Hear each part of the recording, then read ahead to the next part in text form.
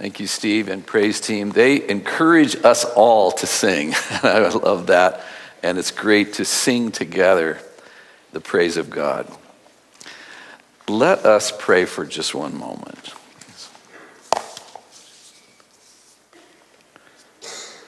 Lord, may the words of my mouth and the meditations of our hearts be acceptable to you, Lord, our strength and our Redeemer. Amen.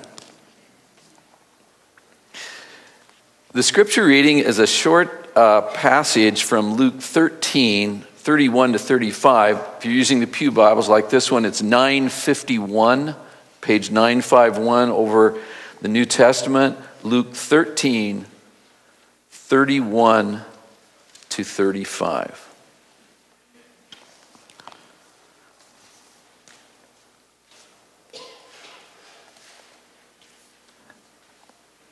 It says, at that very hour, some Pharisees came and said to Jesus, "Get away from here, for Herod wants to kill you."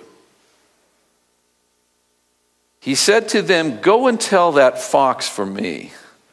Listen, I am casting out demons and performing cures today and tomorrow, and on the third day I finish my work. Yet today, tomorrow, and the next day, I must be on my way, because it is impossible for a prophet to be killed outside of Jerusalem.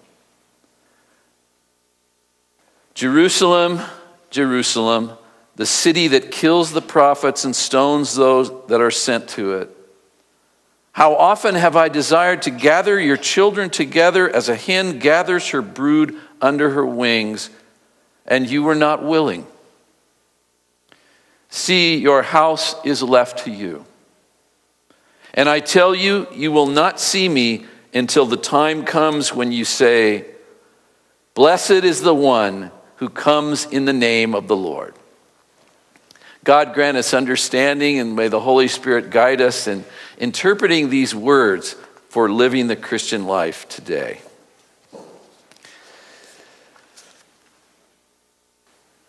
When God sets the course for us, God will see us through. So we start off in this passage with the Pharisees warning Jesus. Might be a little surprising to you, because we think of Jesus as always in conflict with the Pharisees. And we see this and we go, well, that's a little surprising. Why would people that we might think of as his enemies be warning him against danger? Well, of course, the scripture says some Pharisees, not all Pharisees, because there was a great split in the understanding of who Jesus was, in following him or not. People were trying to put the pieces together as to who they thought he was and what he was about and what he was doing. As you know, even his own disciples, half the time or maybe 3/4 of the time, didn't really understand who he was or what he was planning to do. They got it wrong constantly. So when it says Pharisees were warning him, we wonder about that. Some of the Pharisees, but I believe that there were some that were following him, that felt he was called of God, and they may have been in conversation with Herod, we don't know, but they knew there was danger there, and they were honestly warning him and saying, you just got to get out of here, because Herod is on your back. He's going to end your life. And they were warning him of danger. Prophets receive death threats.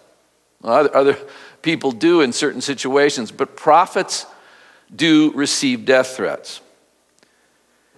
Then and now, Jeremiah was in fear for his life, and he was always pleading with God, complaining to God about this call to prophecy. He was in danger of his life as one of the Hebrew prophets. Mahatma Gandhi, a prophet in a more modern context, threats against his life, finally his life being taken, as was Martin Luther King Jr., threats to his life eventually taken. The prophets speak truth to power. They speak God's truth to powerful forces. And Jesus was in that line of prophets when he spoke truth to those that were in power and that were a danger to him. So yes, I believe certainly some Pharisees could have been warning him, and they were. But Jesus refused to be thrown off course, and that's the core of what I'm saying today in this message. Jesus refused to be thrown off course. I must be on my way. I must be on my way. That's a great assurance and comfort to us today because he was on his way for us. I must be on my way. Nothing was going to divert him from what he believed God was calling him to do. In Luke 9:51, a few chapters back from our text today, we have the verse that says, when the days drew near for Jesus to be taken up, he set his face to go to Jerusalem. There was a spot in the gospel story when Jesus set his face.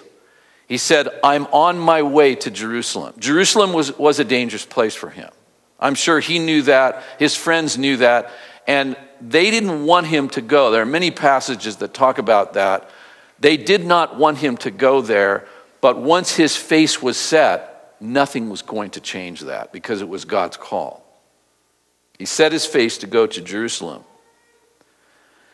Enemies and friends alike tried to disrupt his course. Some enemies didn't want to see his ministry fulfilled.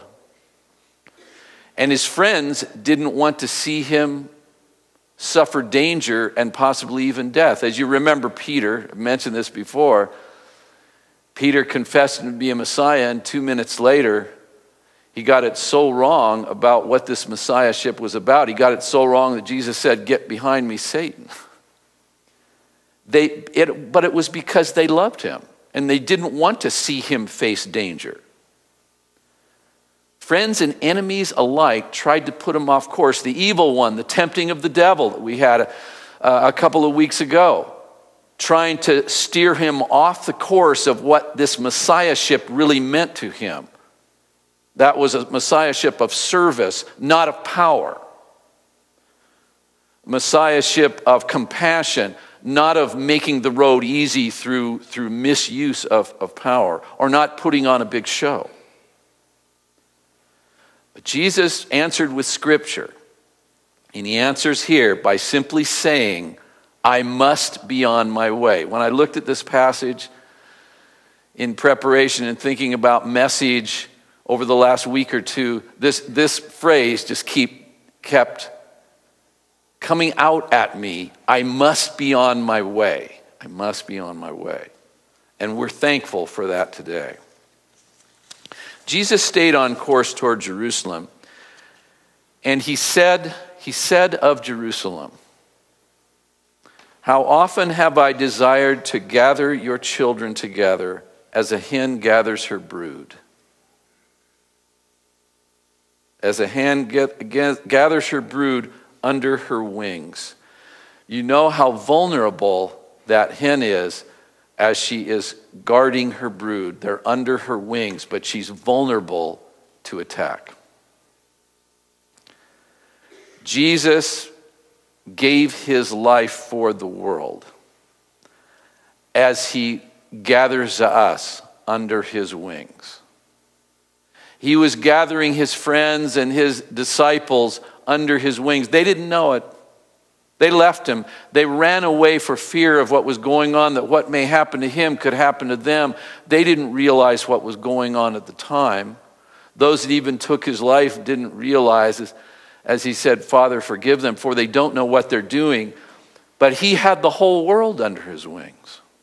And they didn't know it. We didn't know it in speaking of us as part of this whole human condition. He had gathered the whole world under his wings, and he was vulnerable. For love of the world, he was giving his life. His disciples ran away, but later on, after the resurrection, as the understanding of what their place in the world was, as it deepened, many of them gave their own life as well. Literally gave their lives in following Jesus Christ.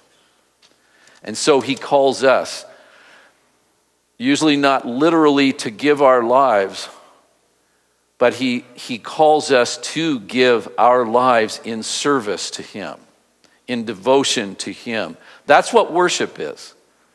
That's what we come together Sunday morning. Worship is a word for worth, W-O-R-T-H, worthship. He's worth it. He's worth it to be at the center of our lives. And we give him the highest worth. We give him the highest value. And worship is about giving our life. It's not about getting. Oh, we get wonderful gifts from worship, but that's not essentially why we come. We come to give our lives to God in thanksgiving for what he has given us already. My friends, stay on course in following Jesus. Don't allow fear to take you off course. Jesus didn't allow fear to take him off course. In his humanness, I think at times there was fear there, in the Garden of Gethsemane in particular. But he knew where God was calling him, and courage is moving forward in the face of fear. Don't allow fear to take you off course. Don't allow doubt. We all have doubts. Doubt's sort of the other side of faith. We all have doubts. Don't allow doubt to take you off course. Don't allow power. Jesus faced those in great power. He faced them down. Don't allow power to take you off course. And don't allow friends or enemies to divert you from following Jesus Christ. Friends might say, oh, come on this way. I don't know if this Christ that you follow, and enemies as well, would divert your course, our course, from following Jesus Christ. Say with Jesus, I must be on my way. I must follow this path. Stay following Jesus, his teachings, his compassion, his healing, his courage, and we will become more compassionate, more passionate for justice, more healing, more courageous. We, like Jesus, will say, we must be on our way. I remember an old gospel song. I have decided to follow Jesus. I have decided to follow Jesus. I have decided to follow Jesus. No turning back. No turning back. We must be on our way. Let us pray.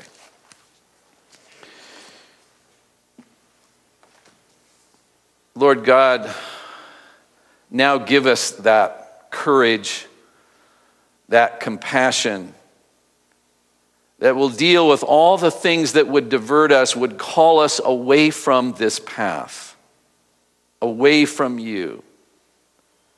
May your words in this passage, I must be on my way, be an encouragement and a strength and words of courage for us as we follow you, particularly in this Lenten season, all the way to the cross and beyond. In the name of Jesus Christ we pray. Amen. Let us stand and join hands, please. Good.